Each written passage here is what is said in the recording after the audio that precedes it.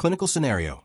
A 60-year-old female with a history of chronic kidney disease, stage 3, type 2 diabetes mellitus, and hypertension is admitted to the hospital for an acute exacerbation of heart failure.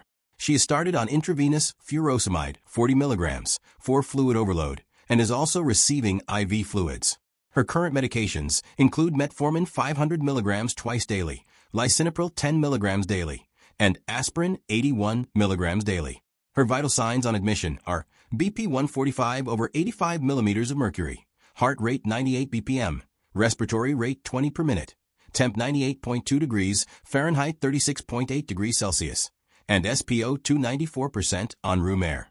24 hours after starting furosemide therapy, the patient begins to experience confusion, dizziness, and rapid, shallow breathing. Her laboratory results show a pH of 7.48, bicarbonate, HCO3, of 28 milliequivalent per liter, and ACO2 of 24 millimeters of mercury. Her sodium is 134 milliequivalent per liter, potassium is 2.8 milliequivalent per liter, and creatinine is 1.8 milligrams per deciliter. Which of the following is the most likely cause of the patient's current symptoms? A. Metabolic acidosis due to kidney dysfunction and fluid imbalance. B. Respiratory alkalosis due to hyperventilation in response to heart failure. C. Metabolic alkalosis due to diuretic therapy and potassium depletion. D. Respiratory acidosis due to hypoventilation and fluid overload.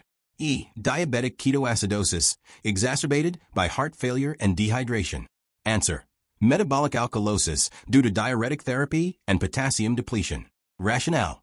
The most likely cause of the patient's symptoms is metabolic alkalosis, which can occur due to the use of loop diuretics, such as furosemide.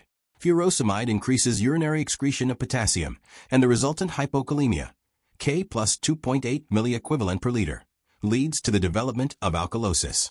This is reflected in the elevated bicarbonate, HCO3, level of 28 milliequivalent per liter and pH of 7.48. The confusion, dizziness, and rapid, shallow breathing are consistent with the neurological effects of alkalosis and hypokalemia. Monitoring electrolytes during diuretic therapy is essential to prevent these complications.